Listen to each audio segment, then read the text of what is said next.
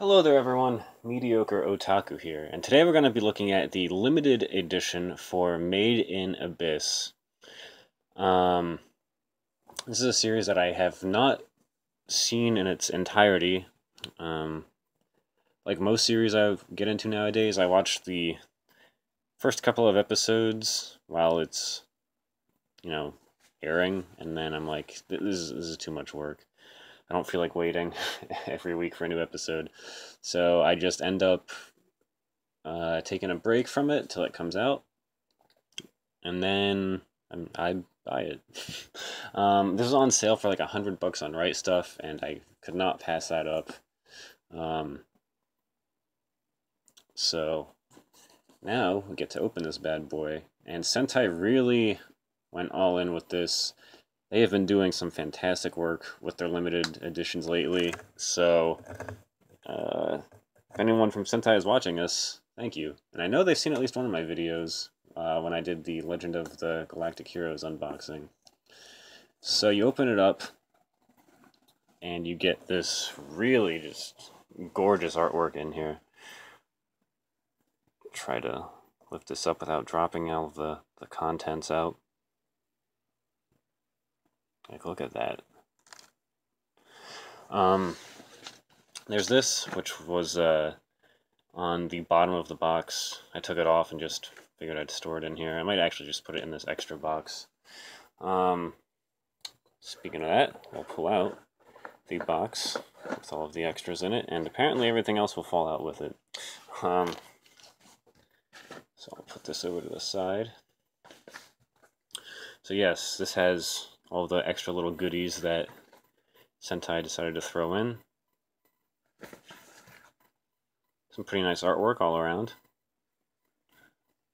So it feels kind of like construction paper, which is better than regular paper, so I guess that's good. So opening it up, we get a lanyard, which shows the characters. And somehow, I don't know how the hell they even did this, they managed to put this on the lanyard in a bag, which is, I've just never seen anything like that before. It really threw me off. And then the other side of the lanyard has just the Made in Abyss logo there. So that's pretty cool. We also get, I'm not entirely sure what this is, but it looks like something that you can stand up, and it feels like it's metallic. And this is what I'm guessing the stand is, but it's not a magnet. I'm pretty sure of that. It's kind of heavy to be a magnet, but there it is. And then we also get a map thing, which I don't really want to take out, but it is the same artwork we see on the sides of the box that everything is housed in, so you get the idea. So that's everything that comes in the extras box. Pretty cool little things, but that's not all. Kind of a pain in the ass to get this stuff back in there after it's taken out. End up usually just, like, if there is a box with stuff in it, I usually just leave the stuff in there and take the stuff out once in a while to look at it, but I don't really do much of anything with it most of the time. So we also get this booklet, kind of like an art book. It has kind of like a Play-Doh-y smell to it, which I mean, I like the smell of Play-Doh, so that's cool with me. Yeah, here's the table of contents with commentary. I don't know who did the commentary. But yeah, then we get some character design stuff. And I don't know what this crosstalk stuff really is, but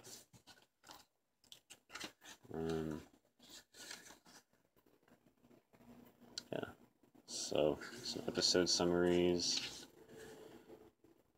which are still going on here.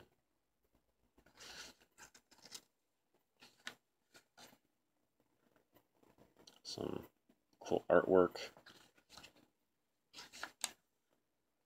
And I guess this is the cross table thing, which I'll probably actually read that later, because I'm curious what that is. And then last but not least, because it is kind of important, we have the actual series itself. I think this is just a... Is this the standard case that they used for the regular release? That can't be right. I don't think it is. I feel like I've seen different artwork elsewhere. Yeah, front, spine, back. It is region A only.